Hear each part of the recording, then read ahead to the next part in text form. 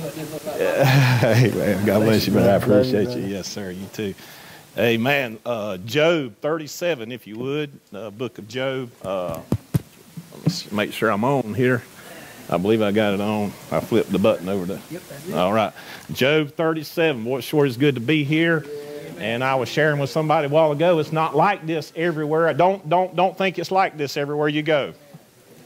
I'm in a different church just about every week, and I'm telling you, it's not like, I like it, man. It don't make me nervous a bit when people get to shouting and praising the Lord and crying and wiping their eyes. That's the way it should be.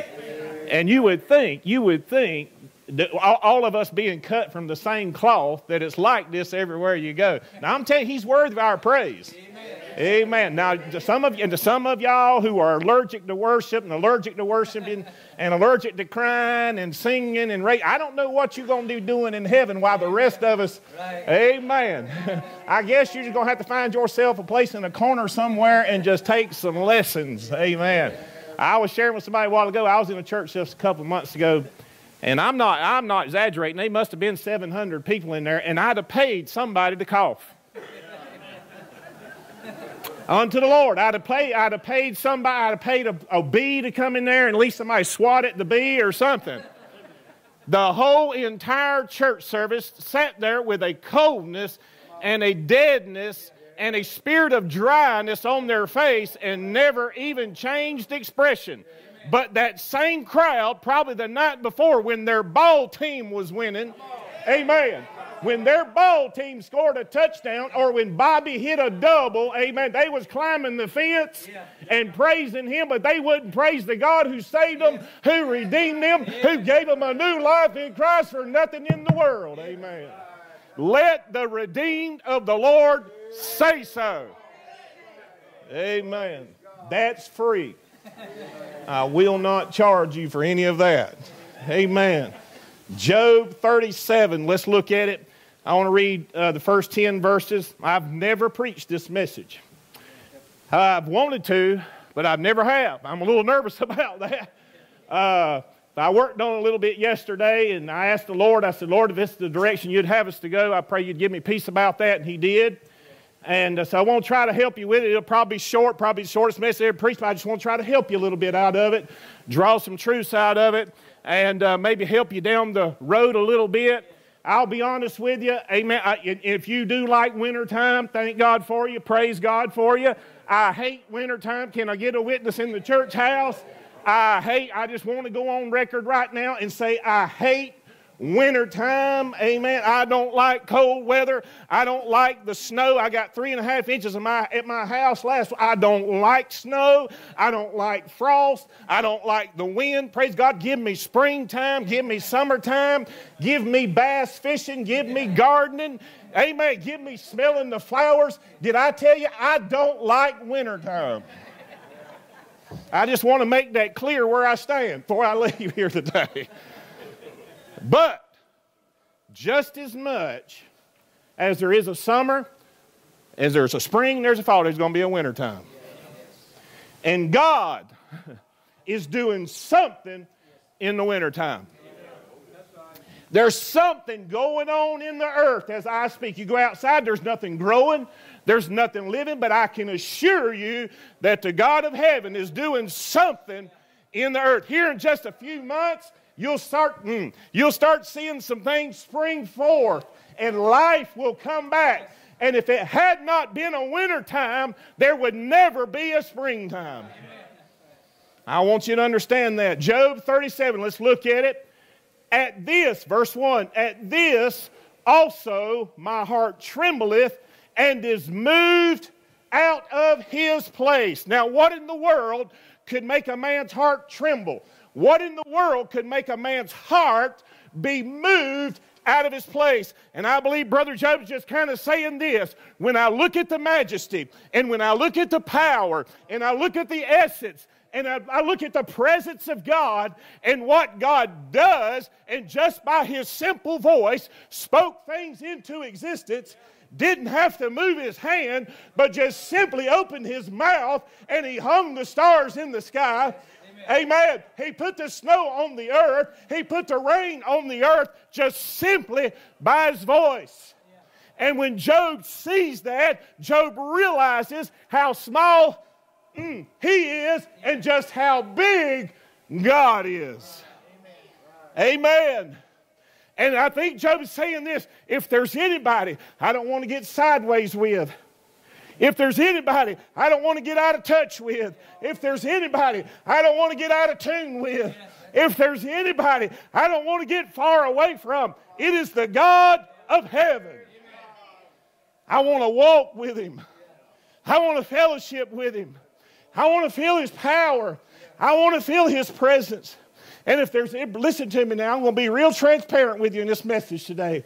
If there's anything that I've learned in the last 4 years, is this: I need God.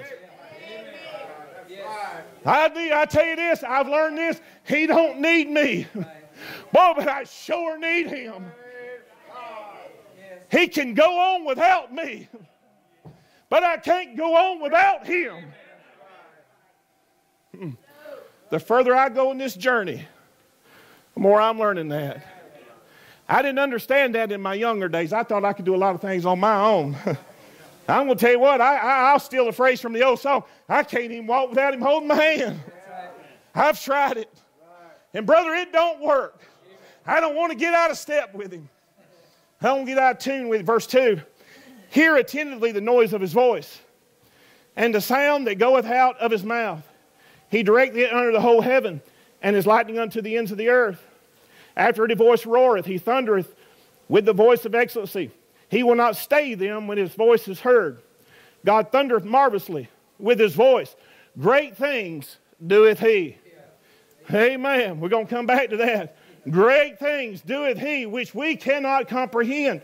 For He saith to the snow, be thou on the earth. Likewise to the small rain and to the great rain of His strength. Amen. We've seen some great rain around my house. We had 11.5 inches of rain about 2 Thursdays ago. Then 3 days later, we had 3.5 inches of snow on top of that. Lord, the water don't have nowhere to go. But God can bring the great rain. Amen. He sealeth up the hand of every man, that all men may know His work. Then the beasts go into dens and remain in their places. Out of the south cometh the whirlwind, and cold out of the north. By the breath of God frost is given, and the breath of the waters is straightened. In verse 6, we have the snow. In verse 9, we have the cold, and we have the frost. In verse 9, we have the cold, and in verse 10, we have the frost, and we have the ice. The waters are straightened. I believe that's when the waters freeze up. All of these 3 things are wintertime events. And here you and I are in the middle of wintertime. And once again, I don't like wintertime, but I know wintertime is a necessary thing. And I want to preach to you just a little bit on this thought, how to survive your wintertime. How to survive your wintertime. There is a phenomenon sweeping the United States of America. And there's a show that I love watching. It comes on Thursday nights called Homestead Rescue. Does anybody do y'all get cable down here? Amen. Y'all got to pump in sunshine. Homestead Rescue. And what people are doing is taking what they've worked for and labored for years, taking their 401ks, taking their savings account, and they're selling everything they've got with the idea of moving off grid. That sounds good. To get away from the hustle, to get away from the bustle, to get away from the confusion that the city brings. You go to Greenville, it'll make you want to move off grid. Amen. You drive around in Greenville, it'll make you want to find somewhere else to go. And so these people sell everything they've got, and they buy them a piece of property in the wilderness or on a mountain range or down by a river somewhere.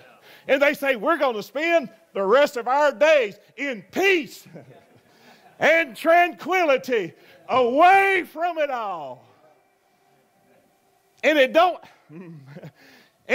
take them long to find out they were not prepared for what nature and the earth will bring them during times of season. Oh, they seem to do all right in the springtime.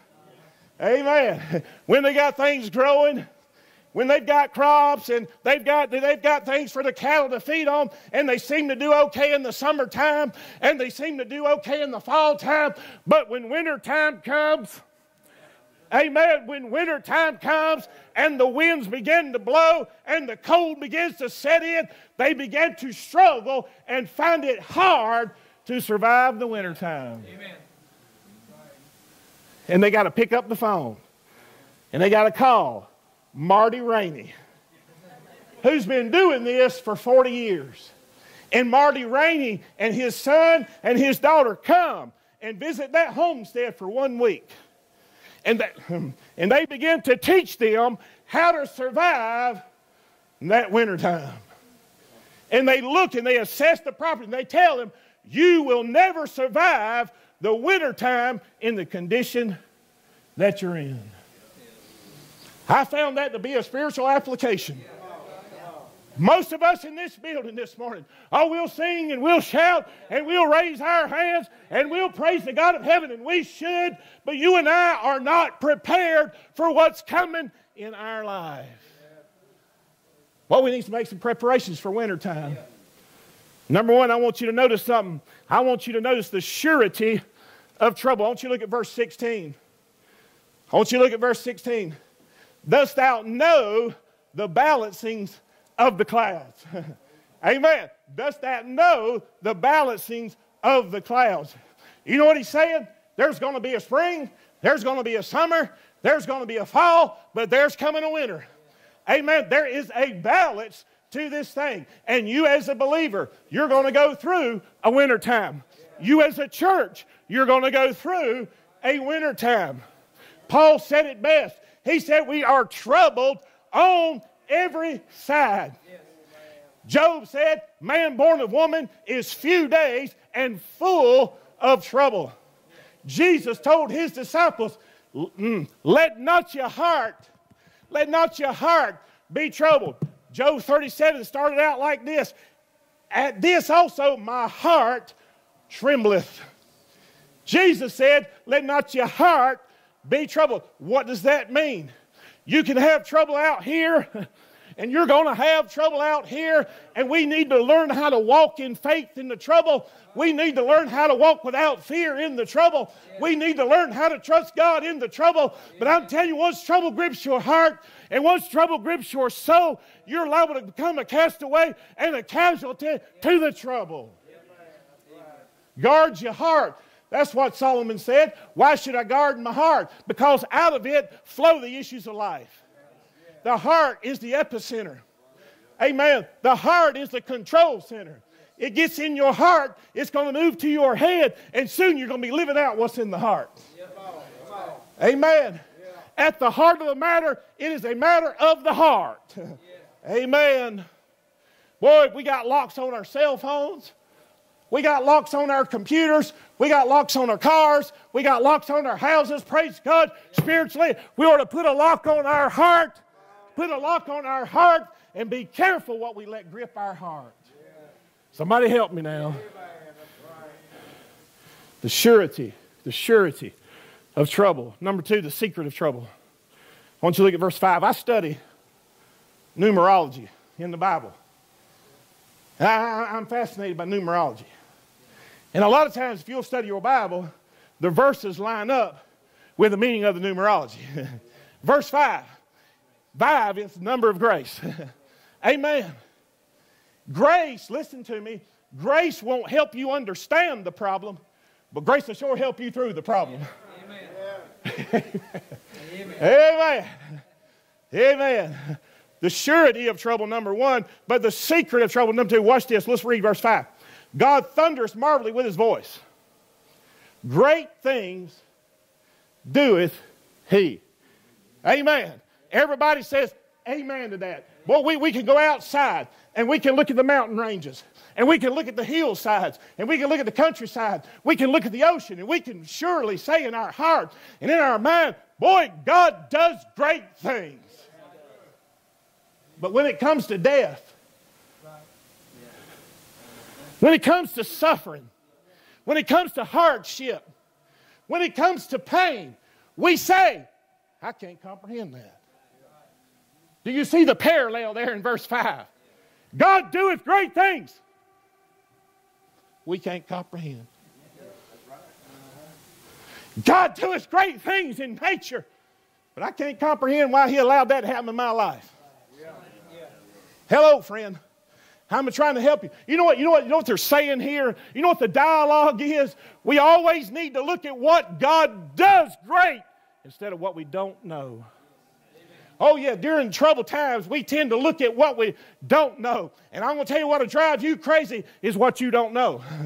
It'll drive you nuts. You know why tomorrow's driving you nuts right now? Because you don't have a clue what tomorrow holds. So why are we worried about what tomorrow holds instead of looking at who holds tomorrow? Amen. Amen. The 3 Hebrew children, before they were thrown in the fiery furnace, they didn't stand there and look at the ashes from the previous burn. Hello, friend. They didn't look at the temperature gauge on the furnace. You know what they said? They stepped up to the line with their death certificate stamped, and they said, we know our God is able to deliver us. I know we're facing sure death. I know we're facing a winter time. I know we're facing a hardship. But I know my God's able to deliver me. My God's not powerless. My God is infinite in mercy and power, and he's able to deliver me. Amen.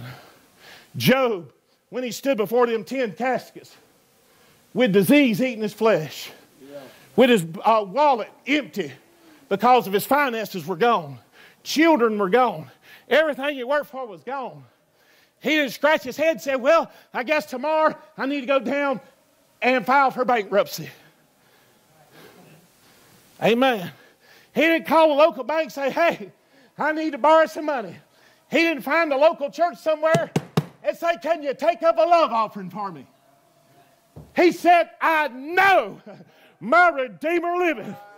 I know my Redeemer liveth. Every day you and I can wake up and put our feet on the floor and say, I know I'm saved. I know I'm a child of the King. I know God answers prayer. And I know his promises are true. Why are we looking at what we don't know? Let's start looking at what we do know. Now, there's a formula. There's a formula here for surviving the wintertime. And I want to look at it and give it to you real quickly. Number 1, don't waste it. Don't waste your wintertime. I'll be honest with you, I've wasted a lot of time this winter. Would you agree? I mean, things need to be done around the house. And I'll just be honest with you, it's a chore for me to want to go outside. I don't like it. I don't like it when it's 25 degrees outside and I got to go knock the frost. I just don't like it. I've wasted a lot of my wintertime. I've put aside chores, help me now, that need to be done, and we should not waste our winter time. Look at verse 13. Look at verse 13. He causeth it to come, whether for correction or for his land or for mercy. Amen. Now I'm going to be real honest with you. My wife died this month 4 years ago, and I ain't got over that. You say you ain't real spiritual. You walk a mile in my shoes, you come back and report to me how spiritual you are. Amen. I'm still needing help from that. I was standing there by her casket. We stood there, I guess, 2.5 hours as the people filed through. There were more than 25 preachers came through. And about 7 or 8 of them, I didn't understand it, gray-headed, been down the road a few miles, traveled a few miles, been in this thing a while. They would shake my hand, and every one of them said the same thing. They come up and whispered in my ear and say, Brother Darren, you need to go home today and say, what God, what would you have me to do next?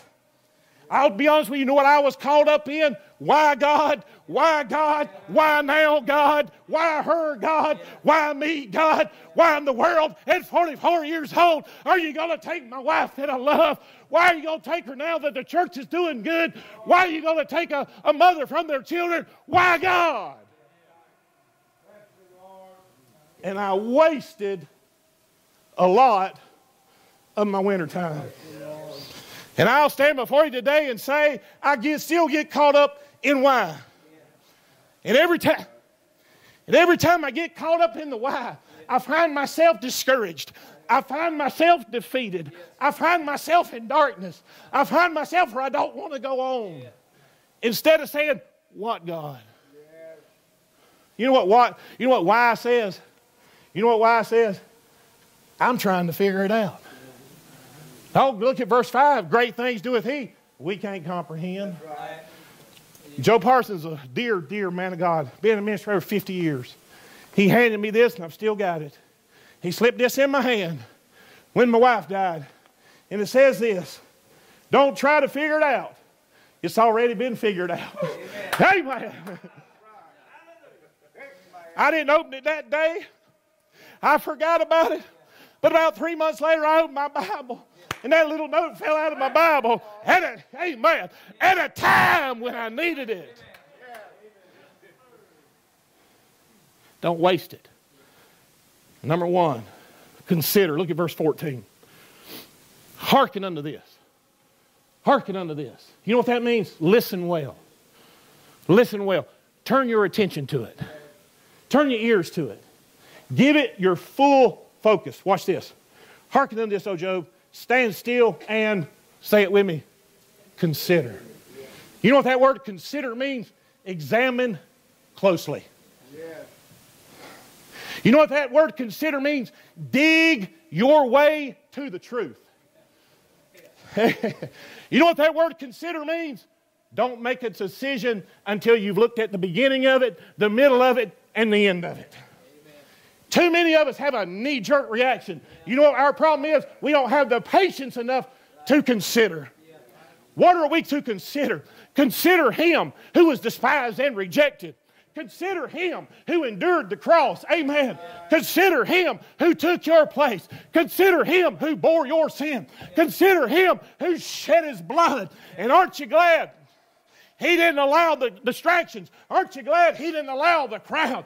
Aren't you glad he didn't despise those things, but he went all the way to Calvary for you and I? I'm about to lose something here. I feel like my pants is falling down, but it's actually this microphone. Amen. Consider him. Consider him. Consider Jesus and what he did for you. Oh, it pales into comparison, tempted and tried just as you and I are, yet without sin.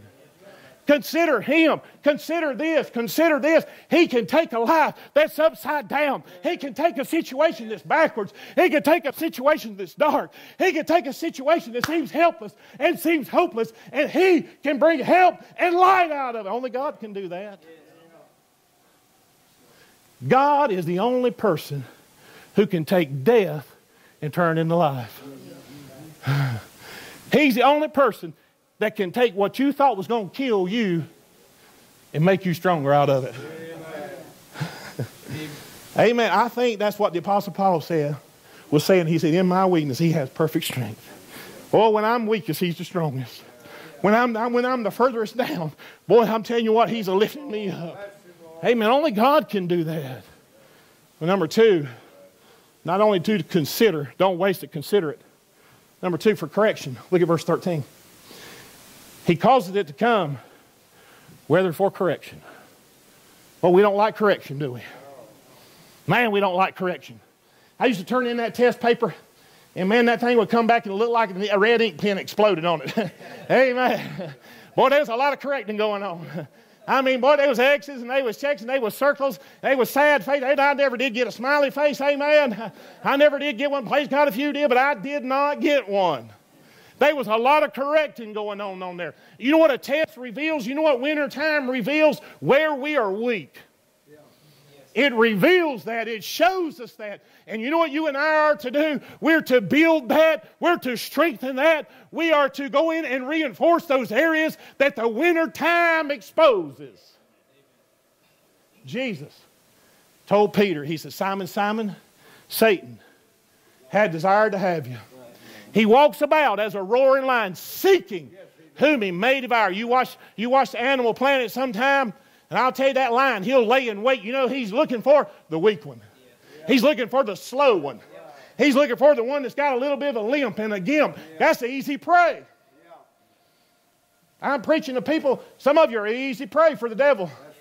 I'm talking about me too. Amen. Let me ask you this. Don't answer it. What area are you weak in? Let me ask you this. Do you think the enemy knows it? Yes, sir. He knows more about us than we care to admit. I can't understand, Brother Darren, why I keep going through the same thing over and over again. Probably because you failed in it the first time. And the enemy knows you're vulnerable in that area, so he keeps attacking you in that area. And if you're not careful, he will take your knees out from under you, and you will be useless in the service of the Lord. Amen. My wife's death exposed me. It did. It exposed me. Brother Darren, pastor of Trinity Baptist Church, Easley, South Carolina. It exposed me. I had more holes in me spiritually than I had fingers to plug them up with. That's why we have such a trouble. That's why we have such a problem with trouble, because it exposes our weaknesses. And you and I as Christians better be busy about plugging those holes. Number two, don't waste it. Number one, don't waste it. Number two, look at verse 14. Hearken unto this, O Job. Boy, you were to mark these next two words. Stand still. Amen. Boy, in a busy world, people running to and fro. Stand still. You know what he's saying? You know what he's saying to Job? Quit trying to help God out. Right. Newsflash, God don't need your help. Amen. Trouble comes. Boy, we want to get the Mr. Fix-It gloves. We want to get the toolbox out and say, I know how to fix this. And God said, just stand still.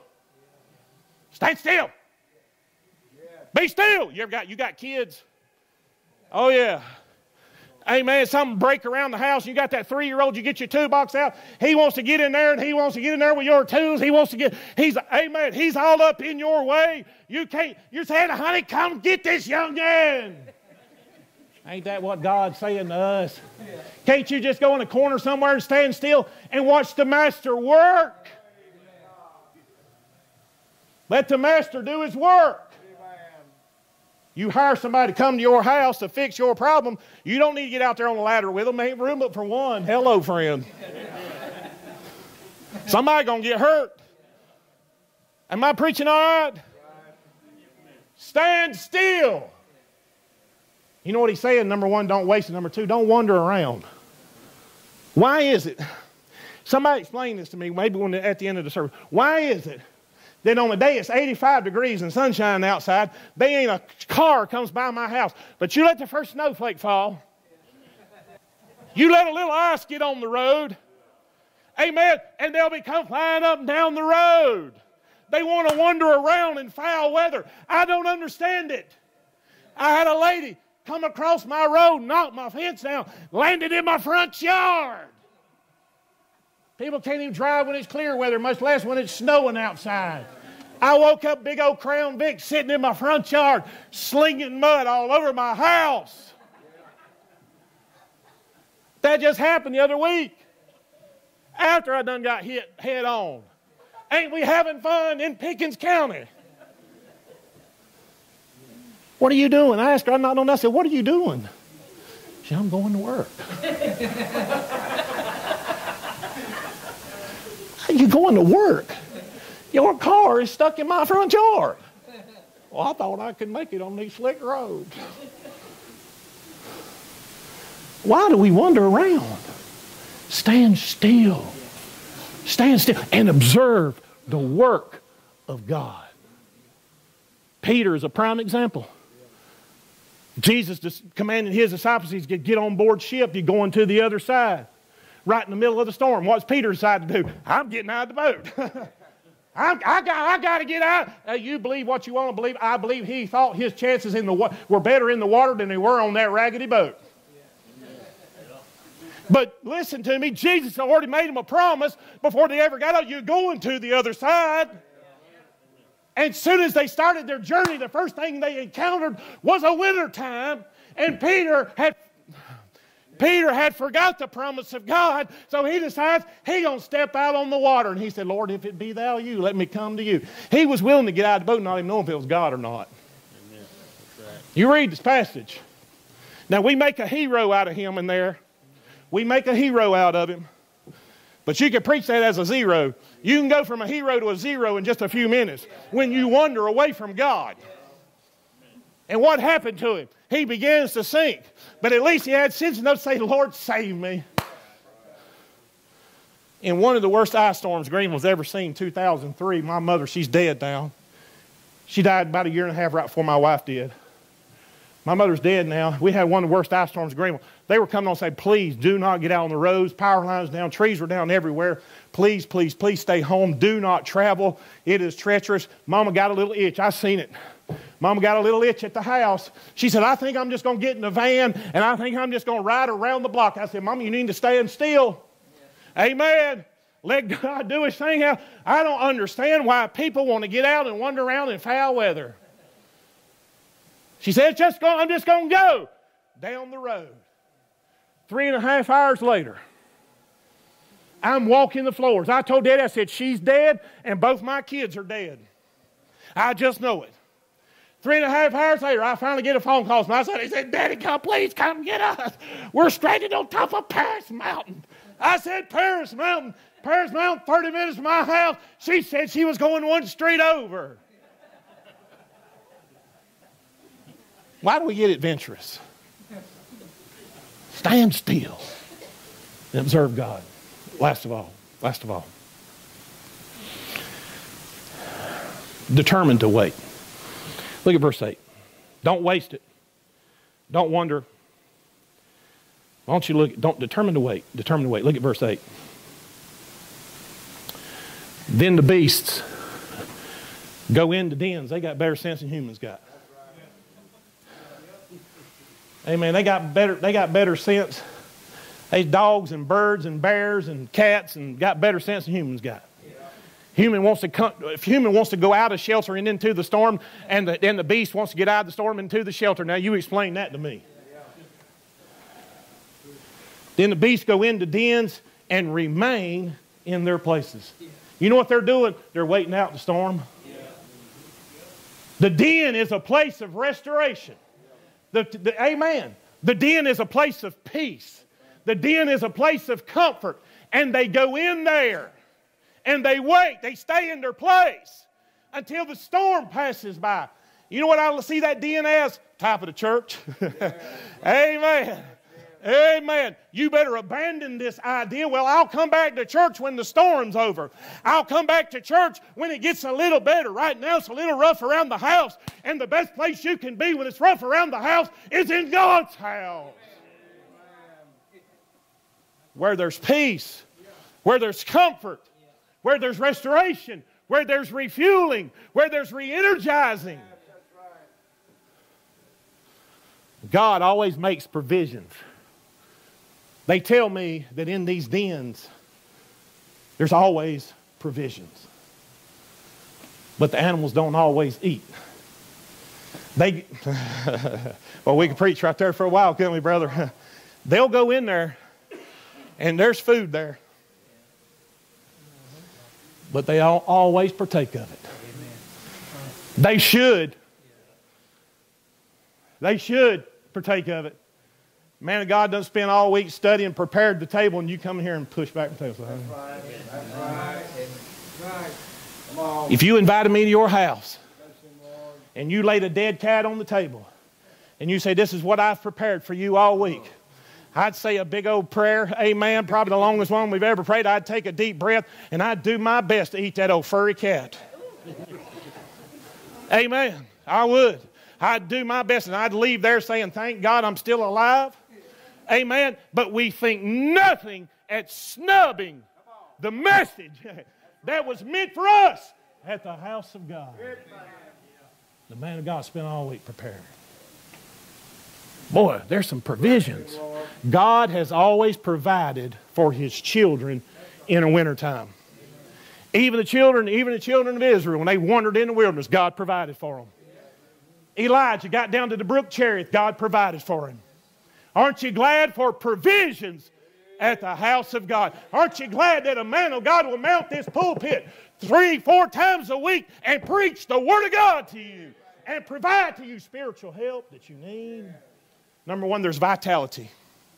There's strength at the house of God. David said this, Psalm 42, David said this, I went with them, I went with the multitude to the house of God. I went with them in my low time. I went with them in my hard time. I went with them with sorrow in my heart. But when I left there, oh yes, that's in verse 4. But he left there in verse 5, and he had a song, and he had some hope, and he had some joy, and he had some peace, and he had some comfort. David found vitality and strength at the house of God. As the deer panteth after the water brook, so my soul panteth after thee, O God. As the deer is trying to pursue, is trying to get away from the pressure of the enemy, he just says, if I can get to a water brook, if I can get to a water source, I know I can make it. Oh, thank God for the house of God. Number two, there's on vitality, there's the voice of God. 6 times in these 24 verses, you'll find the voice of God. The voice of God. Hearken unto this, O Job, his mighty voice. Aren't you glad for the voice of God? Aren't you glad we can leave here right now and say, boy, we've heard from God? Not because I'm preaching, but in the song service, we was hearing the voice of God. In the Sunday school hour, we was hearing the voice of God. During prayer time, we was hearing the voice of God. We don't need a pill. We don't need a program. The only cure for your winter time is the voice of God. And you can't get his voice at the house. Not when it comes worship time. Forsake not the assembling of yourselves together, as the manner of some is, but exhorting one another, and so much the more. And so much the more. We need less church. No, we're in the and so much more days. We need more and more church. We need all the church we can get. We need the voice of God. 6 times. The number of 6 is man. Man's greatest need is the voice of God. The voice of God changes things. The voice of God will turn midnight into daylight. Amen. The voice of God will turn trouble into peace and calm. Number 3, I'm done. We got provisions. We got vitality. We got his voice. We got victory. We got victory. Oh, don't close my Bible. I got to show you this. I got to show you this. Look at verse 14. Look at verse 14. Hearken unto this, O Job. Stand still and consider the wondrous works of God. Listen to me. Job's finding strength. He's finding vitality. He's finding the voice of God. And now Job's finding victory. Watch this now. Watch the progression.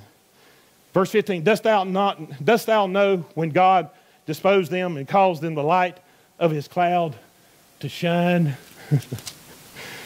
Oh, look at verse 17. How thy garments are warm when he quieteth the earth by the south wind. You know what they're saying? Job, if you'll just stand back and look at God and worship God, he may bring victory into your life. You know what will cause you to miss the victory God has for you in the house of God? Pride. Amen. Pride.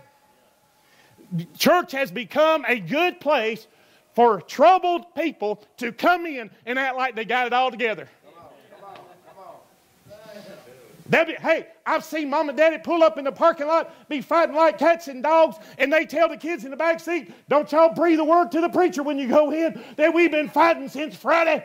The police have been to the house twice, and they come in.